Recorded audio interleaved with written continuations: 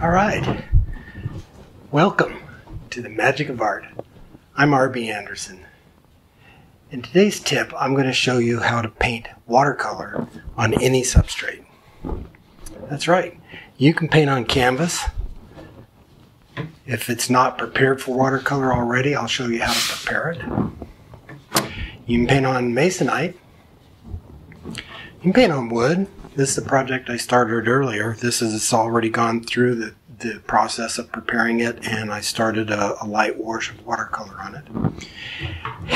If you wanted to, you could even paint on a rock. And it's easy, with 3 simple steps. First, you'll need a brush, a 1.5 to 2-inch brush, finer if you want some fine detail like the smaller rungs on this. You'll need a gesso. This is a Jerry's Artorama gesso, good quality, it's a great price. And you'll need a watercolor ground. This ground was made by Golden, and it's a cold press ground for coarser textures. They also make a hot press ground if you want something that's smoother. And that's all it takes. So if you're ready, let's have some fun. We're going to get started and prepare a substrate for watercolor painting. This has already been prepared. It's a watercolor canvas, so we'll put that away for now. And I've already started this. I prepared this before and started a light wash, so I'll set that aside. So this is a piece of Masonite, and I'll show you the easy steps to prepare this. And we'll probably do something with a rock as well. So this is a gesso. And you're going to put, first off, you want to put a plastic or paper, something down so you don't get it all over your table. This has got plastic on it. So you're going to want to put 2-3 coats of gesso. And we'll start off just in one direction.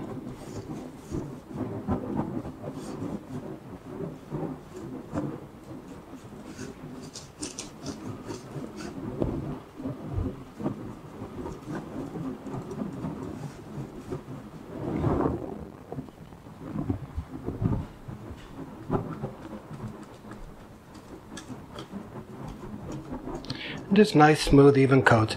You can put thicker coats on if you want. And you can even put some texture on here. You want to get crazy, you can put all kinds of texture and see what that does for your watercolor. So there's no end to what you can do with art, and that's what makes it so much fun. So let's experiment, play around, see what we come up with. So we'll set that aside and let that dry. And on this one, I'm going to put just on the front here, I want to put a little painting on the front of this rock.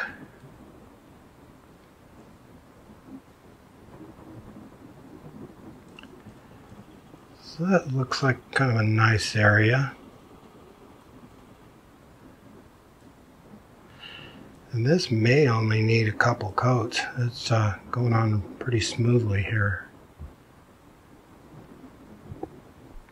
And if you wanted to, you could even mask this off, get a smoother,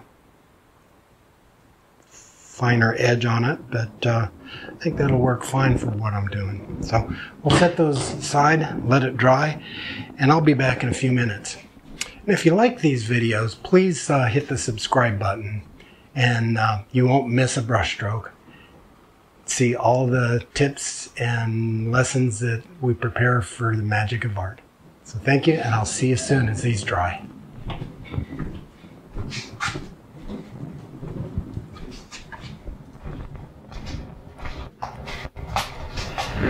All right, welcome back.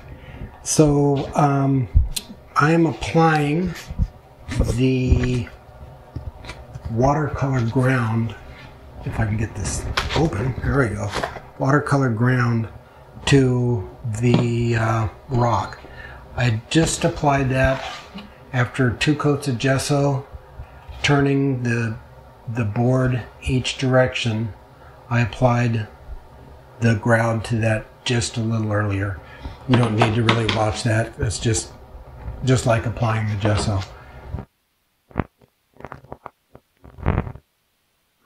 has about the consistency of, I'd say, fine, maybe ground oatmeal. It's a little different consistency than the gesso, but it goes on just like the gesso. You'll just see a little different finish. So I'm going to apply some to the rock here, following the same outline as I did with the gesso.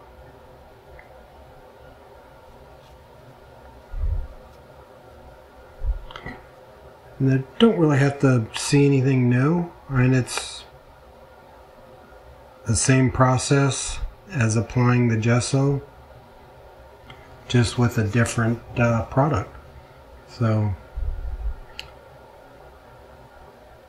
once that is applied, I'd say add a couple of coats just to make sure that you have a nice consistent coverage.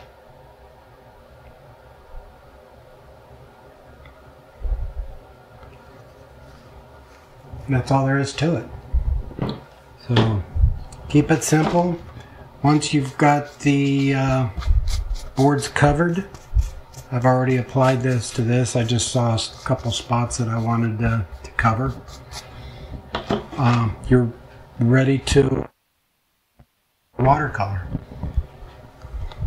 And with this, I had put the first coat of watercolor on this.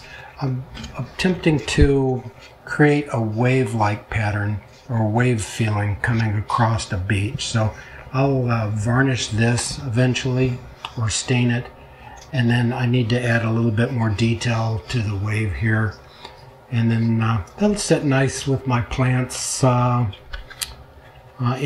inside plants. It'll look real nice. So use your imagination. Apply watercolor to whatever you want. There's another step that you can see in a video protecting your watercolors that you should watch after doing this, because if you apply this and set it in the kitchen or next to your plants or something and water splashes on it, it's going to hurt the watercolor. But I've got a surefire method that will protect the watercolor. Best thing, keep your watercolors out of the sun. But look for the video applying protection for your watercolor, and that'll show you how to cover this with a wax finish, which will protect that. So stay tuned, and if you like these videos, please subscribe, and I will see you all soon. Have a wonderful creative day. Bye-bye.